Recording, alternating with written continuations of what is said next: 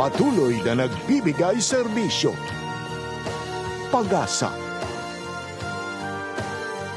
at saya. GMA Regional TV. Kapuso ng bawat Pilipino.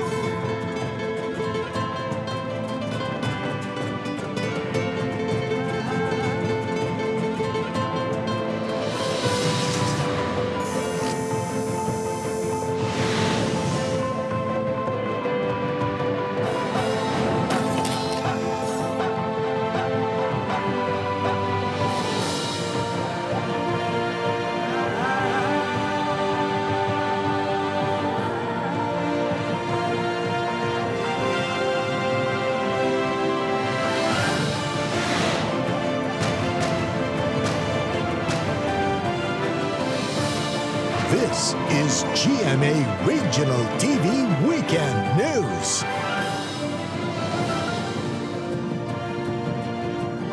Good afternoon. This is your GMA Regional TV Weekend News. The biggest, the latest as local news matters. Caitlin Revilla, Adrian Prietos, Zen Kilantang, broadcasting live from GMA Complex in Iloilo. We'd like to welcome our Kapuso viewers from Luzon, Visayas, and Mindanao, as well as our kababayans all over the world watching us through GMA Pinoy TV and GMA News TV International. This afternoon, we will also be joined by GMA Regional TV correspondents Daryl Marie Sarmiento from One Western Visayas, Jandy Esteban of One Mindanao, and Joan Ponsoy of Balitang Amyanan. Kate and Zen, it's another exciting Saturday afternoon for all of us in the program. Kate? We also have other counterparts from the other regions. Joining us this afternoon, Rain Palino of RTV Bicol and Chona Carrion of Balitang Bisdak.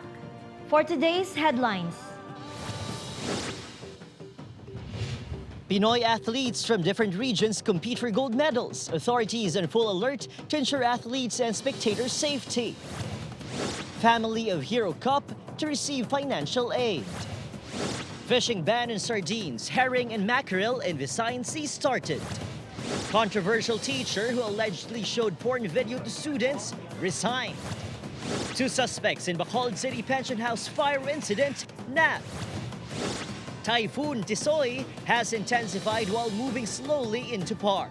LGUs conduct early disaster preparedness. Kapuso stars join different celebrations to welcome the Yuletide season. And let us know the 82-year-old Ilongga athlete who won the most number of medals in the Asian Games.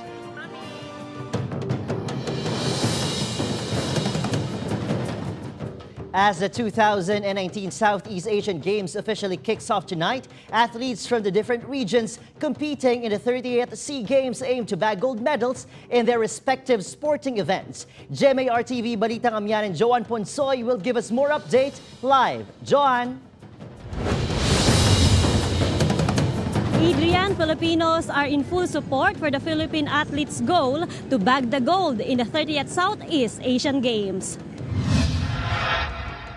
In Capas Tarlac, authorities assure vigilant security and safety measures for the SEA Games delegations, both local and foreign, plus the audience who will witness the different sports at the new Clark City Sports Complex. More than 2,000 police and response personnel have been deployed in the venue. We divided it into 4 quadrants. Lahat ng quadrants, meron kaming deployed personnel led by an officer plus assistant officer, meron siyang deputy. K9 dogs have been positioned in different entry and exit points of the venue. Lahat ng mga tao rito, papapasok, dapat may ID. Wala may ID, mag-iwan sila ID nila dun sa gate, sa main entrance para makapasok sila. Dagupan City athletes Jan Enrico Vasquez, Mark Andrew Manantan, and Jason Ramil Makaalay have their sights set on getting a medal in the karate competition. According to their coach, they had a rigid training and possessed the spirit to win. Passion nila sa karate, number one. Then yung commitment nila na proud sila na i-represent yung flag natin, yung country natin. Sa mga Dagupeños, ako nga pala si Joco Vasquez. At ako si Mark Andrew Manantan at kami ay mga Dagupeños na lalahok sa paparating ng Southeast Asian Games 2019. Maraming salamat sa inyo sa pagmamahal ninyo po at sa support niyo po sa amin. In La Union, Team Pilipinas is confident that they will capture the gold as they get ready for the surfing competition in Surfing Capital of the North in San Juan, La Union. Activities for surfing competition will start tomorrow.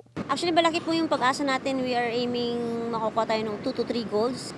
Siyempre, kabisado po namin kung saan kukunin yung alon, saan puputok yung alon. Defending women's marathon champion Mary Joy Tabal is aiming for another gold medal at the 30th Southeast Asian Games. During her send-off in Cebu City, Tabal said she will do her best to reclaim the title. San Juan, La Union is one of the chosen venues for the 30th Southeast Asian Games. Delegates arrived a week ago before the start of surfing competition to be held on Monday, December 2. The police officers of La Union deployed more than 1,000 personnel and even implemented gun ban to assure the safety and security of the delegates and visitors here in the province. Adrian. Live from La Union. Thanks, Joanne.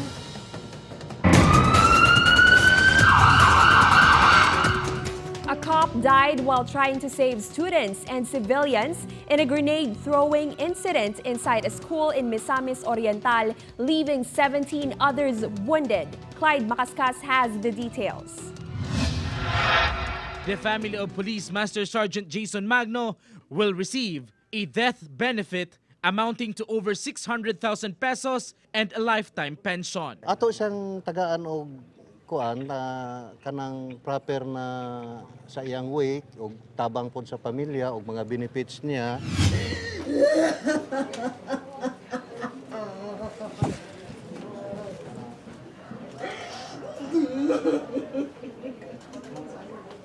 Many have heralded the hero's cop's sacrifice. Magno's wife remembers him, saying that he would be much honored to die in service. Gusto niya mamatay siya nga kana bitong mailhan siya sir nga kanang dili mailhan nga bayani, dili siya nga anak kay low profile man akumbana sir. Police Master Sergeant Jason Magno is the Chief of Intelligence of Inita Municipal Police Station.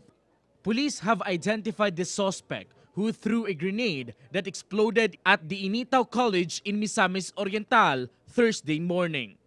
The suspect was identified as Ibrahim Bashir. Bashir had a transaction at the DNR office next to Initaw College when he had a heated argument with one DNR staffer and stabbed another employee. Police said the suspect was still at DNR office when he took a hand grenade and pulled out its pin. The employees then ran out of the office towards the campus covered court, which is only few meters away. Kita din ako na siya kana nagbaras-baras. Niya kanang among room kanang 301 kanang imong tan-awon din nga strict na naibangag. Yan ang gidungkon-dungkos kutsilyo. Immediately, police officials responded to the incident. When the police began to close in on Bashir, he then tossed the grenade. Police Master Sergeant Jason Magno tried to reach for the grenade to throw it away, but instead covered it with his body as it exploded. The blast killed Magno and left Police Master Sergeant Alice Balido badly wounded and 16 civilians, mostly students, injured. Bashir was shot dead by responding police during the scuffle. Together with cameraman James Yap, I am Clyde Macascas for GMA Regional TV. A teacher in Ahoy, Iloilo resigned after a controversial film showing using an alleged pornographic video to his class of grade 10 students. John Sala tells more in this report. A high school teacher of Pili National High School in Ahoy, Iloilo is at the center of a controversy after showing an alleged porn video as an instructional material to his sex education class. Namangot kami ni sir, kumanan to kami kung hindi. nag-agree kami tanan sir nga malanto kami kay gusto man bala naman sir mabalaan. The teacher refused to comment on the issue. The Department of Education Schools Division of Iloilo, on the other hand, formed an ad hoc committee to investigate the matter. Siguro, just like any other teachers, ang iyang katuyuan ng sila is magamit, ma-enrich ang leksyon para sa ilang klase. Would like to believe na buhay na. No? But of course, but then again, hindi kita ka-conclude for now kung ano amugi man. However, at the said meeting, the teacher submitted his resignation letter. Well, ang naka-indicate sa iyang resignation para sa peace of mind niya. The Department of Education says that although they are open to the different teaching styles of teachers, instructional materials, especially those tackling sensitive topics, must undergo a process of approval to determine if it's suitable for the student's grade level. But when it comes to this particular instructional materials, nga ka-confusing man sa part sang aton management. The Commission on Population also said that showing such videos has a negative effect on the students. Kinahanglan grabe gid ang aton paghalong kay base ma-misinterpret sang kabataan nga kagtilawan nila bla ma-eksperimento sila. According to the Department of Education, since the teacher had already resigned, they will no longer continue with the investigation against him. However, the agency has planned out interventions for the students to help them overcome the negative effects after seeing the video. Together with cameraman Cirilo Renduque, John Sala for GMA Regional TV. In Bacolod City, 2 suspects who started a deadly inferno in a pension house that claimed the lives of 6 people, including a minor, arrested, while another fire burned down 4 houses and killed a 5-year-old boy. More in this report. This burning motorcycle parked at the ground floor of the building caused a fire in Hava Pension House. Police investigation showed that suspects tried to get the helmet attached to the motorcycle using a lighter. They went off with the helmet, leaving the motorcycle they accidentally put on fire. Dakop sang kalayo amo to nga nakuha nila successfully nga nakuha nila ang helmet pero gali kay nagbili ng kalayo. So nagdali sila from Java, no, from west to east. Nagwa sila pa Lacson, pa Burgos para baligya ang helmet. Yesterday, police nabbed Rodolfo Inson and Venancio Valeriano, the persons identified as the ones who started the fire. Helmet na niya. Helmet na niya. Ikaw isa din ka? Nasa gwa. Isang hindi nyo makuha, ano ginobra nyo? Gisindihan sa upod ko, nagkalayo, was na kabalo. Sa ako to blang yan, magkalayo, yato dyan. 6 perished in the fire, including the pension house owner, Christopher Hava, his 12-year-old son, Christian Miguel, Christopher's mother, Magdalena, and a family stay in Yaya, Ronaldin Dacalio. Their bodies were found at one of the pension house's rooms in the 2nd floor of the building.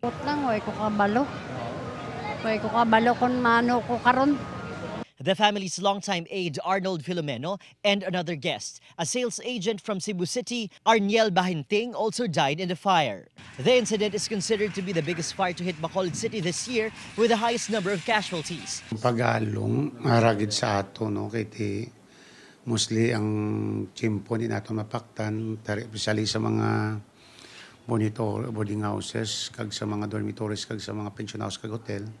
Ang safety ginato magsulod kita sa mga hotel.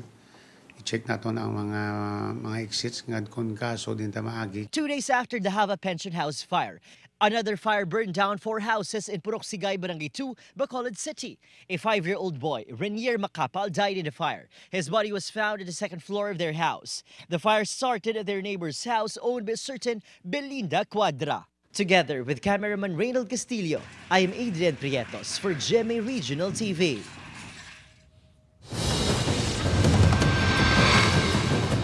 Central Visayas recorded 26,000 dengue cases from January to November this year. Of these cases, more than 100 patients died. More on this story from GMA Regional TV Balitang Bisdak senior correspondent Shona Carrion live. Shona? Yes, Kate, the data from the Regional Epidemiology and Surveillance Unit of the Department of Health Region 7 showed the current status of the dengue cases in the whole region. According to the data, more than 26,000 dengue cases were recorded for the whole region from January 1 to November 23. 133 of these patients died. Of the total number of dengue cases, Cebu City has the biggest share at 11.8%, followed by Lapu-Lapu City with 5.4% and Mandaue City with 3.6%. Although the city of Talisay did not figure in the list, the LGU has intensified its anti-dengue campaign following the recent death of a 3-year-old child due to severe dengue. Talisay City recorded 587 cases since January to November this month. The latest victim was identified as Micaela Tan, who died last November 19 at the Talisay District Hospital. Nani siya mga stagnant water nga kuan. So balikonon pasad ni sa among mga dengue task force. Immediate misting operation was done by Talisay City Health in Zone 5 Candaya, Barangay Muhon, where the victim lives. The city's health department was alarmed due to sudden rise in dengue cases with a 60% increase compared to the same period last year. Manglimpyo gyud sila, no, even Saturdays and Sundays. Then maka-coordinate dayon sila sa dengue task force. While government agencies are intensifying their anti-dengue operation, they are reminding the public to continuously do cleanups and destroy possible breeding places of dengue-bearing mosquitoes. Kate. Thank you, Chona Carrion from Balitang Bisdak.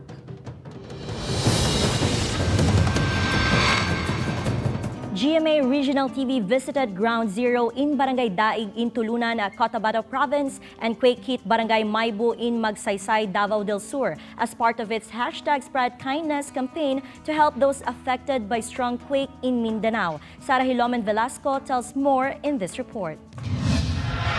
After launching the campaign, #SpreadKindness tulong para sa mga biktima ng lindol sa Mindanao, donations poured in at the GMA Regional TV Davao station from all over Mindanao. Kasi gambay lang amo ang gihatod nga mga hinabang, mga relief goods. At least kinasing-kasing sa amo ang kumpanya. Kapuso volunteers repacked relief goods meant for barangays in Tulunan, Cotabato Province and Magsaysay, Davao del Sur. First stop was Barangay Daig in Tulunan, Cotabato Province. Since this barangay is in a remote area, accessible by rough roads, the team experienced some setbacks along the way.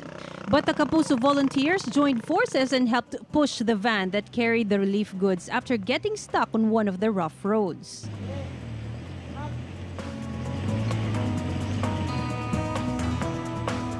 After a few tries, the team finally succeeded and continued traversing towards the quake-hit barangay. As the team reached Ground Zero in Tulunan, it was heartbreaking to see houses that collapsed, including the barangay's elementary school, now just a piece of roof on the ground, and the barangay hall that is now abandoned. Despite this, it was also heartwarming to see over 500 families affected in the barangay still hopeful and determined. And as the team handed out the relief goods to each of them, their faces lit up in gratitude. An evacuee was emotional, recalling the pain when she saw her 2 houses, which she spent many years building, fall down in a blink of an eye. But she was still thankful for the relief goods that could help their family with their everyday needs. Kapuso volunteers then proceeded to another quake-hit barangay in Davao del Sur, Barangay Maybu in Magsaysay Town, where more than 300 families from the Blaan tribe also received relief goods and hygiene kits. With the continued support of all Kapuso donors in Mindanao, GMA Regional TV 1 Mindanao thanks those kind souls who lent time and effort to reach out to quake-hit residents in Mindanao. Daghang salamat, Kapuso! Together with Cyril Chavez and cameraman Joe Pascual, I am Sarah Hilomen Velasco for GMA Regional TV. The Bureau of Fisheries and Aquatic Resources Region 6 assures public that there will be enough supply of fish despite the 3-month closed season in the Visayan Sea. Daryl Marie Sarmiento has the details live. Daryl? Adrian, fishermen are prohibited from catching 3 species of fish in the Visayan Sea to allow them to flourish in number. The BFAR made a call to the public to religiously observe the closed season or fishing ban on sardines, herrings, and mackerel in the Visayan Sea. Visayan Sea, which is one of the country's largest fishing grounds, is surrounded by the islands of Cebu, Negros, Masbate, Panay, and Leyte. According to BFAR, the observance of closed season has a huge effect, which coincides with the breeding season of these types of fish. With the management, with the effort we have, naka-recover. Even the commercial sector was saying to us na damo ang isda subong. However, some fish vendors worry that this may cause a lack of supply in the market and may affect their businesses. Apektado kami na may nubligang isda. Huwag na may nubligang isda. Medyo subong medyo dutay ang isda. Subong binulan. But according to BFAR, fish supply is still higher compared to what is being consumed, and even during close season, fish supply is still 14% sufficient. BFAR urges fishermen to be cooperative and the public to be more vigilant, especially since there are still cases of illegal fishing in the region.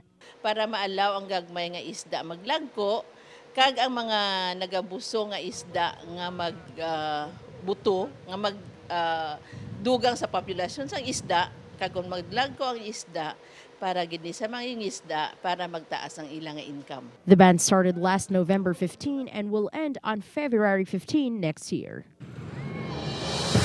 Adrian, BFAR added that banning will not only increase the fishery in production, but will also help in conserving our marine resources for our future generation. Adrian. Thank you, Daryl.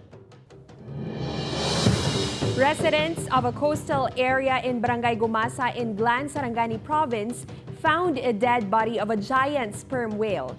Our jail relator tells more in this report. The dead giant sperm whale was already in a state of decomposition when found by the residents by the seashore.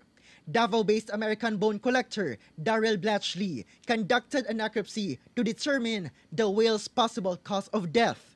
Blatchley's team recovered a plastic cup and pointed bird's beak. The whale weighs 10 tons and measures 11 meters in length, which made it harder to extricate from the beach using a backhoe.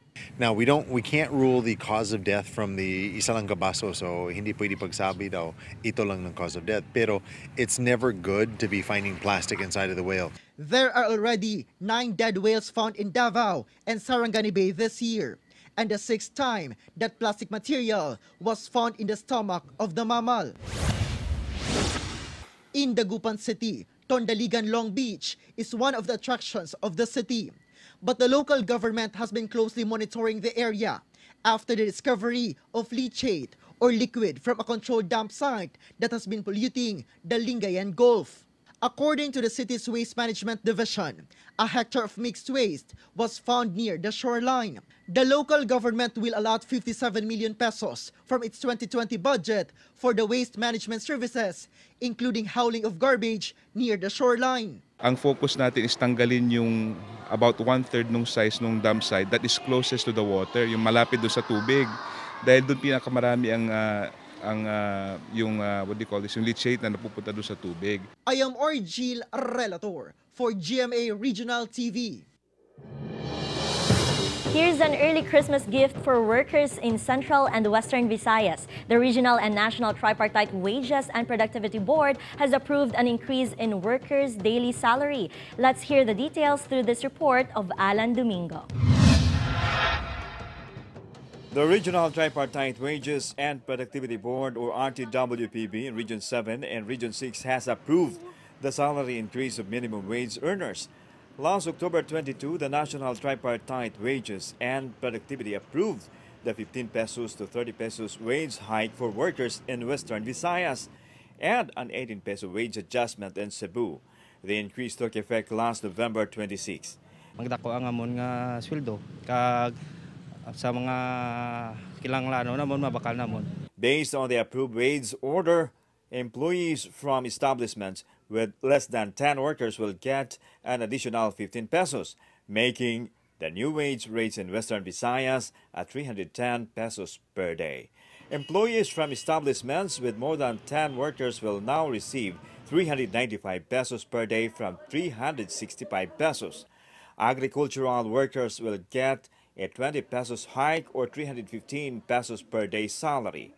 For Metro Cebu workers from 386 pesos, they will now receive 404 pesos daily minimum wage. The Wage Board also approved the increase of wages of house help or kasambahay. For Class A sector, a helper will be paid 5,000 pesos per month and 4,000 pesos outside Metro Cebu and the provinces in Central Visayas. For ordinary workers, the 18 pesos increase is a big help for their families, especially that prices of commodities have also increased. May untag matuma na, boss. Kaya nga naman, sir. Para ang tao ba na ay makuha sa pagpanarbaho, ang benepisyo may importante ko. Kuwang gid. Kuwang gid siya. Ay mahal nga malaliton gud. I am Alan Domingo for GMA Regional TV.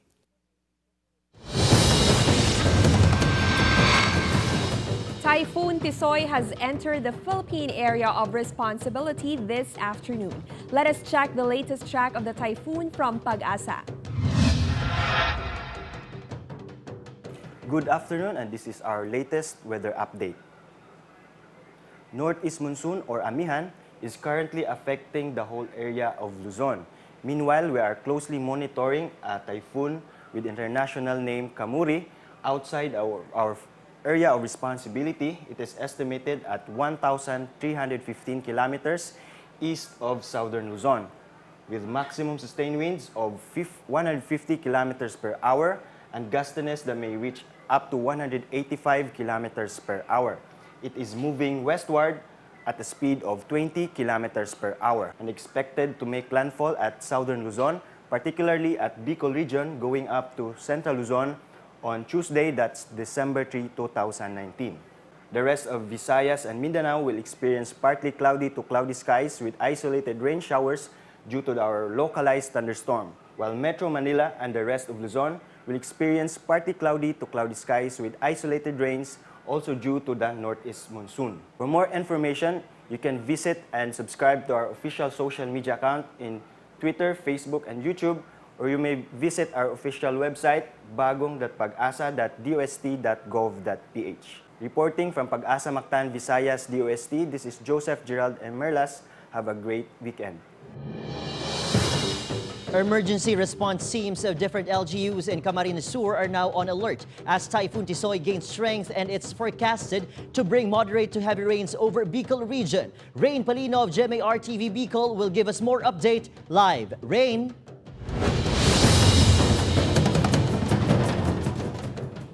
Adrian, preparations are being done here in Camarines Sur for the possible impact of Typhoon Tisoy as it enters Philippine area of responsibility. Just yesterday, the Provincial Disaster Risk Reduction and Management Office conducted an emergency meeting regarding Typhoon Kamuri. It was participated by various agencies such as Philippine Coast Guard, Army, BFP, PNP, and City and Municipal Disaster Risk Reduction and Management Officers in Camarines Sur. Based on the weather forecast, Typhoon Kamuri has a similar track to previous typhoons Riming and Glenda. Typhoon Kamuri is expected to landfall in Catanduanes on Tuesday. Albay and Camarines provinces will also be affected by strong winds and heavy rains. Meanwhile, in Tinambak, Camarines Sur, the Municipal Disaster Risk Reduction and Management Office started directing barangay captains for pre-incident planning. They have also advised school principals to ready classrooms for evacuation purposes. The LGU of Tinambak has also an evacuation center which could accommodate 15 to 20 families. Equipments for search and rescue are now on standby. Ang terrain namin dito, kumpleto kami sa hazard. Kasi may coastal barangay kami, mga bulubundukin, at saka yung mga low-lying areas po. He added that LGU monitors some barangays. One of them is Barangay Mananaw, which recently experienced minor landslide due to Typhoon Ramon. Aling Nelly, who lives in the coastal area, is worried about her family's livelihood. Mayo maning sirang haling sabang. Duman kami na bakal ning pigaalang ni.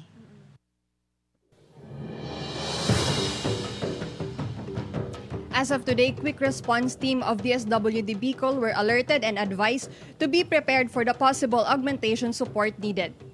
Adrian. Live from Naga City, thank you, Rain. The Pasko na Zamboanga 2019 officially starts, showcasing the beautiful and grand Christmas display in the city. Jandy Esteban of GMA RTV 1 Mindanao has the details live from Zamboanga City. Jandy?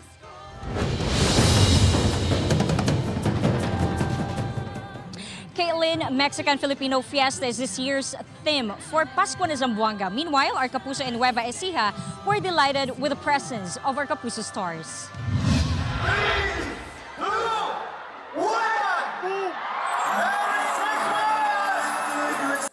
The Yuletide season has officially opened in Zamboanga City with a grand switch on of its grandiose Christmas lights display at the City Hall and surrounding landmarks on Thursday evening. The 112-year-old City Hall is adorned with curtain-like Christmas lights. So with the 60-foot giant Christmas tree in the middle of the town plaza.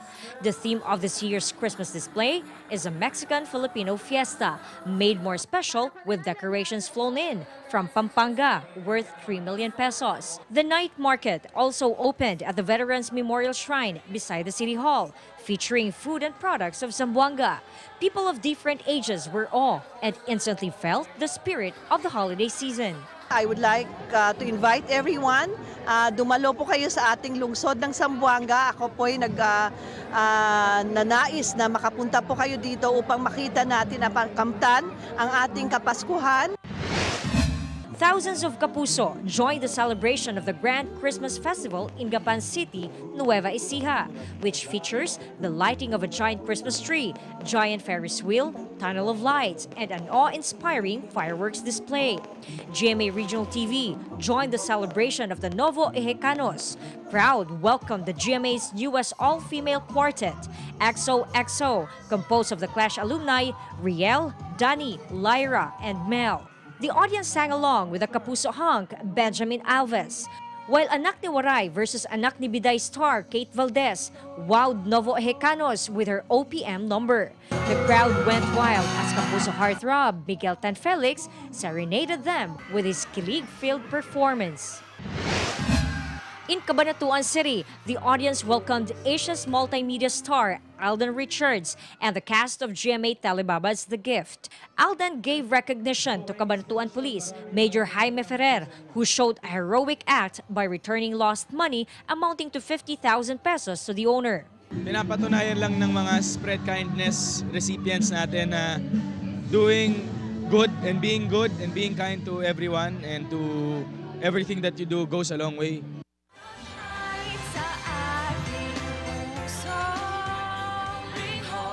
Meanwhile, hundreds of Kapuso fans are packed right now here in KCC Mall in Zamboanga City for today's Kapuso Mall Show. The lead cast of GMA's One of the Bays, Ken Chan, Rita Daniela, and Edgar Allen Guzman will give their Zamboangueño fans more reason to enjoy their weekend with their song and dance numbers. Zamboangueño are very excited to see their idols, but while waiting, they are enjoying right now the fun-filled activities and games hosted by our Kapuso comedian, May Bautista. Caitlin.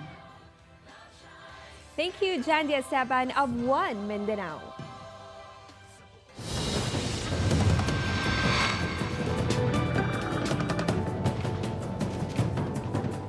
As the 30th SEA Games opens today, Filipino athletes aspire to win the gold.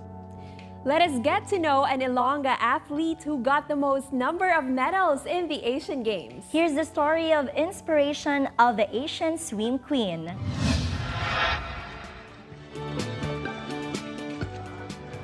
82-year-old Heidi Coloso Espino, a native of Dueñas, Iloilo, still enjoys her love for swimming. Her ability has not dwindled after all these years. Espino was dubbed as the Asian Swim Queen for being the Filipino athlete with the most number of medals won in the Asian Games. She garnered a total of 10 Asian Game medals from the 1954 Games held in the Philippines, the 1958 Games in Tokyo, Japan, and the 1962 Games in Indonesia. Espino brought home 3 gold, 5 silver, and 2 bronze medals from 100-meter freestyle and butterfly events. She also represented the country in the 1960 Olympics in Rome, Italy. A total of 120 medals are displayed in her house. Espino started her swimming career at the age of 13, and her father served as her inspiration. Naging popular, naging successful tungod nga mapisan sila. ikaw sila nga kay may ngalan ka na kay balaan ko man na may potential man ko ako sila sa tatay ko. Sige, mag-practice ka dire sa Iloilo and then you go to Manila. Tiyan mo na. Kaya kung dito ko no, malapad ang field nga, maanuhan mo in order to be successful.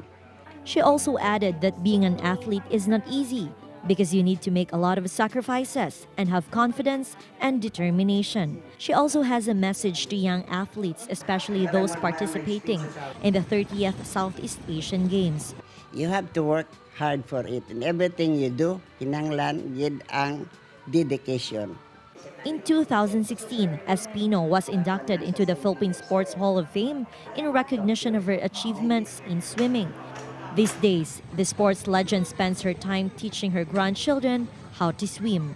Together with cameraman Romel Porquia, Zen Kinatang for GMA Regional TV. Wow, long live our swim queen. That is a great reminder, ladies and gentlemen, that no matter what age you are in your life, you are still able and you are still capable. Right, Zen? That's right, Adrian. So to all our athletes, continue to strive hard and bring home the gold. Yes, you know what, Adrian and Zen, because of determination and dedication, we could always reach the goals that we want to attain. Right there. You know what? It's such a great feeling that no matter what your age is, come to think of it, age is just a number. And speaking of number, Kapuso, 25 days to go before Christmas. You can watch this episode and more on GMA Regional TV's official YouTube channel. Just click the subscribe button to get the hottest news from the regions. That was the biggest and the latest news from the regions. Thank you for joining us from around the Philippines as well as our Kapuso abroad. This has been GMA Regional TV Weekend News, where local news matters. Happy weekend, mga Kapuso!